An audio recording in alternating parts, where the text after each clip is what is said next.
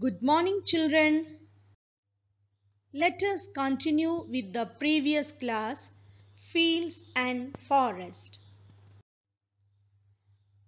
Our next topic is habitat. Okay, do you know what is habitat?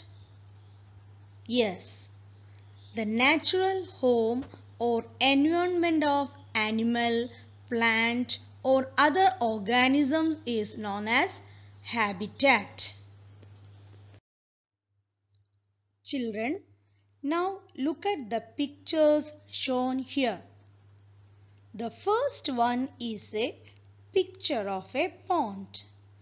In this picture, we can see many organisms like frog, duck, fish, etc. For all these organisms, the pond is their habitat. The next one is a picture of a paddy field. The paddy is a living thing and its habitat is the soil. Animals are classified into three, namely terrestrial animals, aquatic animals and amphibians. First, terrestrial animals.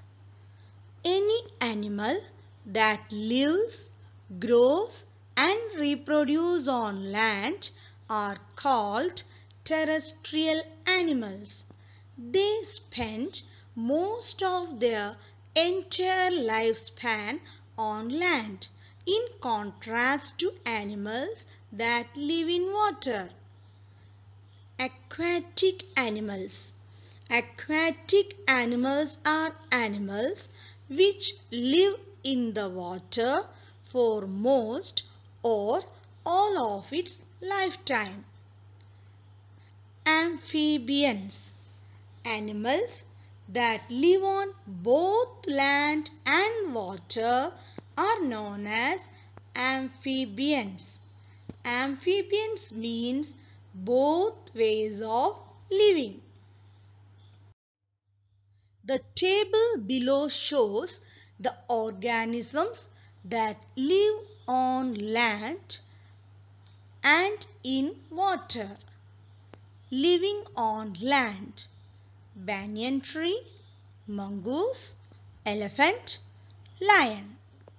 Living in water: water lily, frog, fish, lotus. Every organism has its own adaptation which helps it to survive in its habitat. Examples: the water lily and lotus live in water. They don't decay in water and their leaves float in water. The adaptation of tortoise is slimy body, oar-like legs. That is, oar means a pole with a flat part at one end used for rowing a boat, and webbed feet.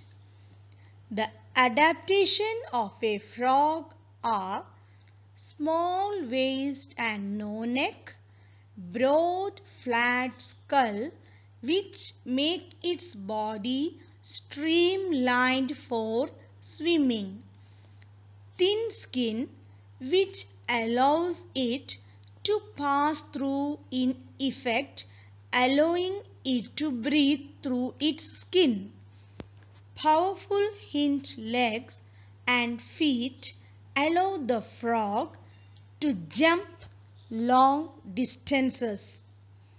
The adaptation of a crocodile is its shape of its body. The adaptation of a duck is its webbed feet which allows it to swim. There are several organisms living in and around ponds, trees and fields. These organisms need air, water, soil and sunlight to live. Plants and animals help each other to survive. Living and non-living things depend on each other. Living things are biotic factors and non-living things are abiotic factors. An ecosystem includes the mutually dependent biotic and abiotic factors of a particular place. Let us summarize.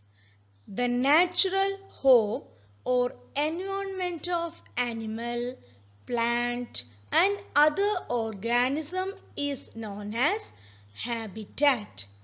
Any animal that lives, grows and reproduces on land are called terrestrial animals. An aquatic animal is an animal which lives in the water for most or all of its lifetime. Animals that live on both land and water are known as amphibians. Adaptations of water lily and lotus to survive in water are: they don't decay in water. Their leaves float in water.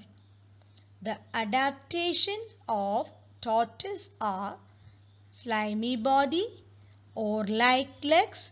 Oar means a pole with a flat part at one end used for rowing a boat. Webbed feet, having toes that are connected by pieces of skin.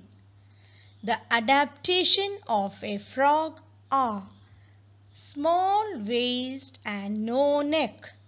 A broad, flat skull make its body streamlined for swimming. Thin skin which allows it to pass through, in effect allowing it to breathe through its skin. Powerful hind legs and feet allow the frog to jump long distances. The adaptation of a crocodile is the shape of its body. The adaptation of a duck is webbed feet which allows it to swim. Living things are biotic factors and non-living things are abiotic factors.